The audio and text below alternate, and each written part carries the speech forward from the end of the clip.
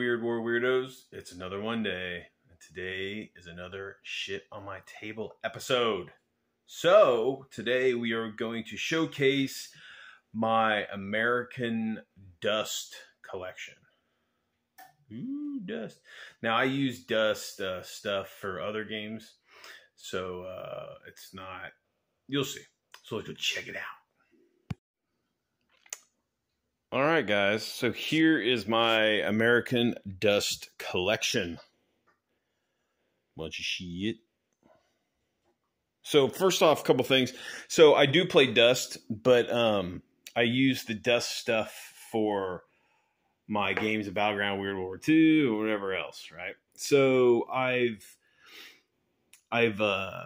changed the bases on most of the figures. They got the standard 25 millimeter circular base instead of the larger Dust bases. Not a big deal. You just prime off and mount them back on. And then also the vehicles that I took their large round bases off because I don't base vehicles except for this guy. The design of that little guy is shit. I mean, I don't see how. It's like it'd be like walking in a battlefield with high heels on. So anyway, I had to base that guy, so I based him because he wouldn't stand up by himself. But everything else, that I'm working on will not have bases. Okay, so let's jump into it. So everything's kind of organized in weapons or kind of categories. So up front here is we have the headquarters crews. So first here is we've got our HQ team. We got the CO. Then we got a mechanic. We got a medic. And we got the radio operator. Okay. Then over here, we got a couple different versions of Bazooka Joe. Then we got Rosie. A big old bazooka. Super bazooka. And I cannot remember. That's Sergeant Victory, loser. I got him because I haven't played that campaign yet. And then there's I think his name is the chef or the cook or some shit like that. Again, I haven't played that campaign yet, so I haven't really read up on it. And then we've got, who was his? Sergeant Rhino. There's Rhino, which looks just like Nick from British Legion with the eye patch. That's you, Nick. You need to get some royalties for that shit. And then this is, I think, Ozzy something or other.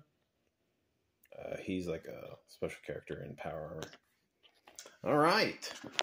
Excuse my ignorance on the Dust personalities. So I'll get to it eventually. All right. So over here, we've got a Forward Observer team. We got the Forward Observer and the radio guy. And then we've got a sniper team. There's the spotter and the sniper. Then here we've got just a bunch of shotgun guys with shotguns. Some are painted, some aren't, obviously. Then we've got, these are guys with the assault rifles with grenade launchers, with auxiliary grenade launchers.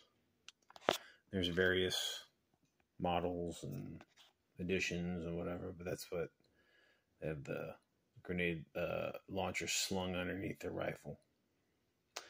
Then here we've got kind of like carbine guys. It's just kind of like basically those rifles without the grenade launchers. There's a couple of those guys. Then we got some flamethrower boys. Woo! Barbecue boys, I guess you call them in the game. A couple of those dudes. Then we got some machine gunners. Light machine gunners right here. Then we've got some bazooka troops right there. Then we've got some guys in the Power Armor, the American Power Armor.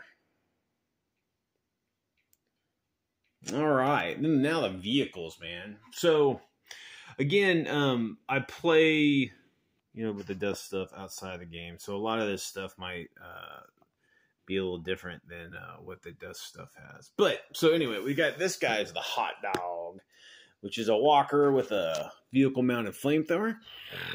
Badass. Then here we've got the Steel Rain, which is like he's got a petard mortar and he's got some rockets. Now I can take that turret off and replace it with just like a more kind of like another kind of World War II support. This would be like a short 75, kind of what you would find on the Scott, the M5 Scott. So there's a little of that little American graffiti on there. Woo, America. There's that. And I believe this thing's called the Black Hawk, I think. Let's see if I wrote it underneath. Yes, the Black Hawk. So it shoots out these like Piats. I guess they call them Piat launchers or whatever the fuck. Then over here we got this giant thing. My buddy,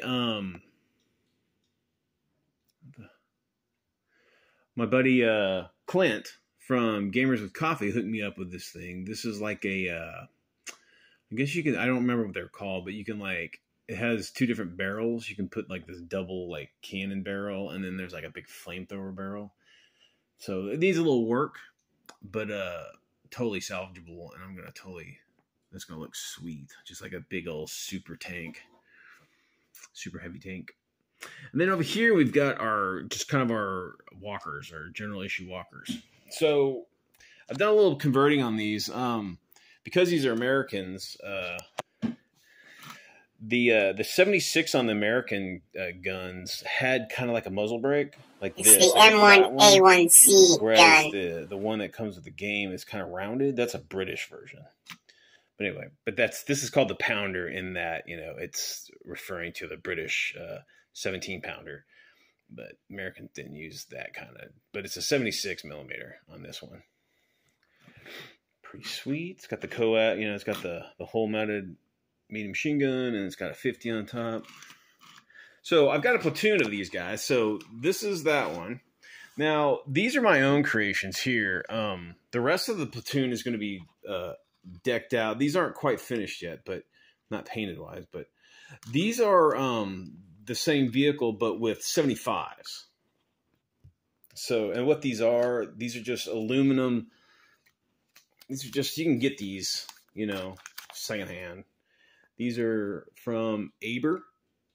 These are basically aluminum 75 millimeter barrels for the M4s.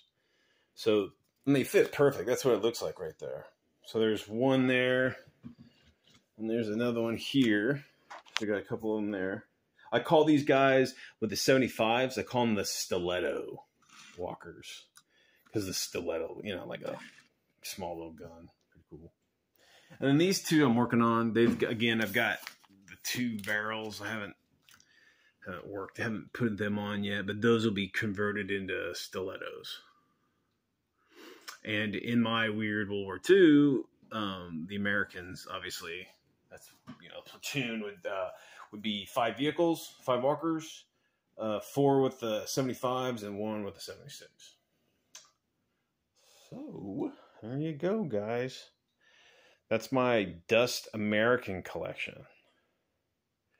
Always in the need for dust stuff. So if you guys know anybody that don't want their dust stuff or got them on the cheap, let me know. All right. And we'll probably the next couple of weeks, we'll go through the Soviet stuff or Soviet/SSU and then the German stuff. See all the stuff we got. All right. There we go. Well, there you go, guys. My Dust Americans collection. Dust is still out there. It's not being supported by the company, but there's a huge following of fans out in the world still. So if you're still interested in Dust, give it a try. You could probably find the stuff. A lot of stuff online for free. The STL guys are making Dust stuff. You can print out and whatnot. I believe Cool Mini or Not bought the Dust IP. They're coming out with a new Dust version. It's not going to be, I don't think it's going to be anything like the Dust that we've known beforehand.